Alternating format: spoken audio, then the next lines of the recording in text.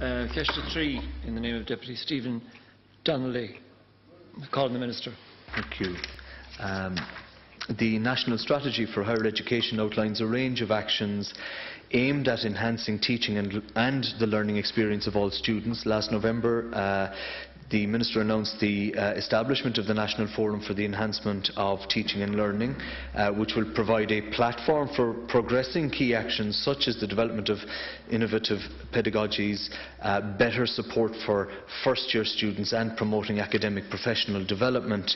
Listening and responding to feedback from students and other stakeholders is also crucial in ensuring high-quality provision. The first national survey of employers was completed in December 2012, and a national student survey is currently being established, a pilot of which is now underway. Measures are also being taken to ensure a robust and effective quality assurance system. The Qualifications and Quality Assurance Education and Training Act 2012 established the Quality and Qualifications Ireland (QQI), which has taken on responsibility for externally reviewing the quality assurance arrangements of universities. Learner involvement will be an important feature of future quality assurance processes. Thank you. Stephen Donnelly. Thanks, Ken Corlett. Thanks for your reply, Minister.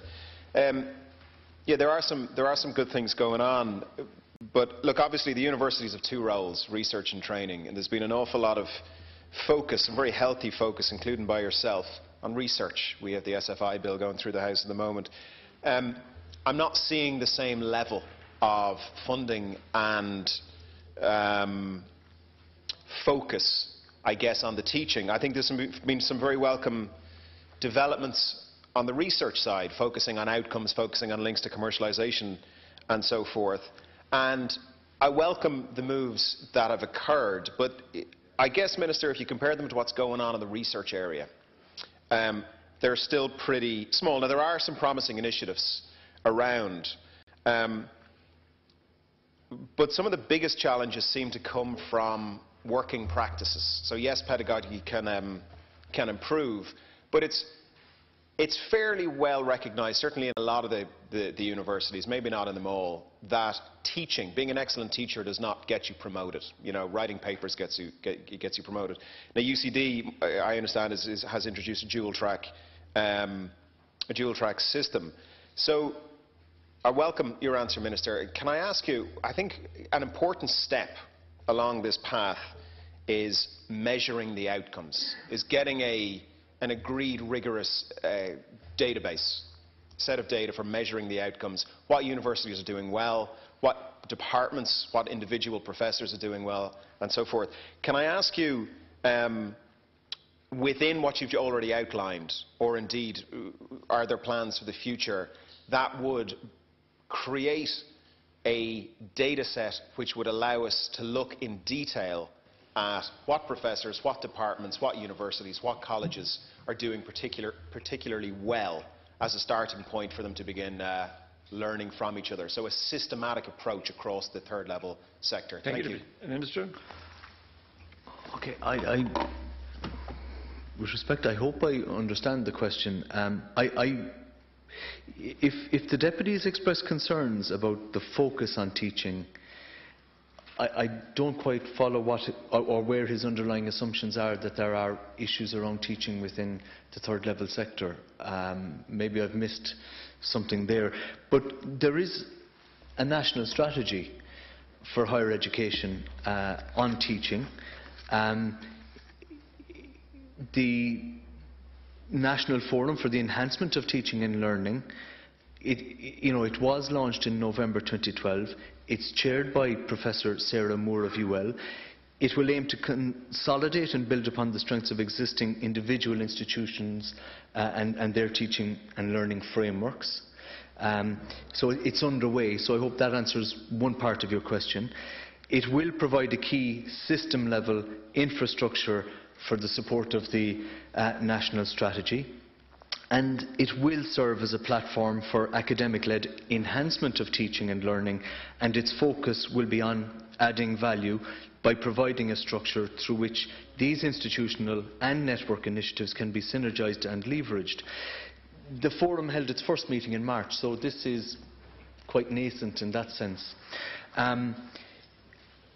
I think it's important to state, though, that each academic institution has its own degree of autonomy. The Deputy will appreciate that. And the Deputy will appreciate that there is a Higher Education Authority block grant which is 1 billion plus. My own view is that, you know, the national strategy and what it aims to do will complement having a greater economic impact in terms of trying to create more jobs and enhance the learning experience, because they're looking at, you know, teaching experience, pedagogies, innovative pedagogies with the technologies that support those pedagogies, which is quite innovative.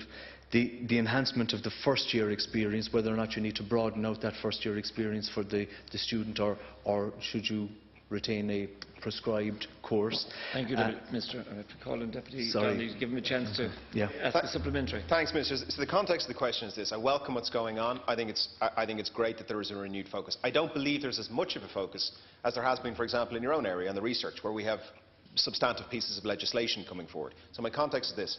I welcome the moves to date. I'm deeply concerned about teaching in our universities, because we're looking at a 50% per student reduction in government funding between 2008 and I think 2015. So they're having to pull back an awful lot of teaching supports. So teaching within our universities is under threat. So my context is, I'm very, very concerned. I welcome what's going on. I want to make sure that what's going on is as rigorous as possible, and one of the first things that we could do, and the supplemental question is there going to be hard data where educational experts, the HSE, members of the Oireachtas can sit down and say, you know what, it turns out the Trinity's English department is phenomenal and UL's Department of X really is struggling, so that we can get some hard data around who's doing well. Because the danger of not having the data is we end up with some very well-meaning expressions and sentiments and projects that really avoid asking some of the hard questions and shining a light on some of the more difficult areas. So that's it. Thank you. Final answer, the straight answer to the question in relation to mining data, there is already data available, but how you measure a teaching, I was just going to say, how you measure a teaching outcome from a quantitative or even qualitative point of view is quite a challenging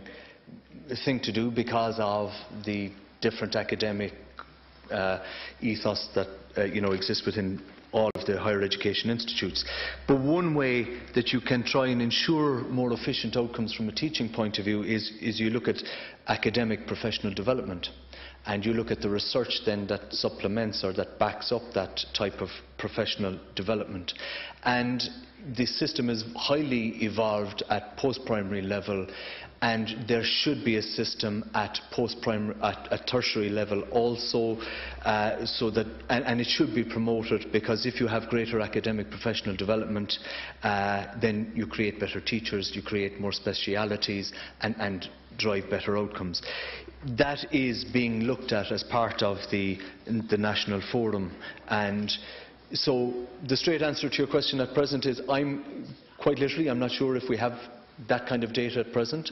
We can check that for you, but there is certainly a drive to ensure that the points that you've raised in relation to ensuring that we have metrics and indices in relation to this, that there is a very clear focus around doing that.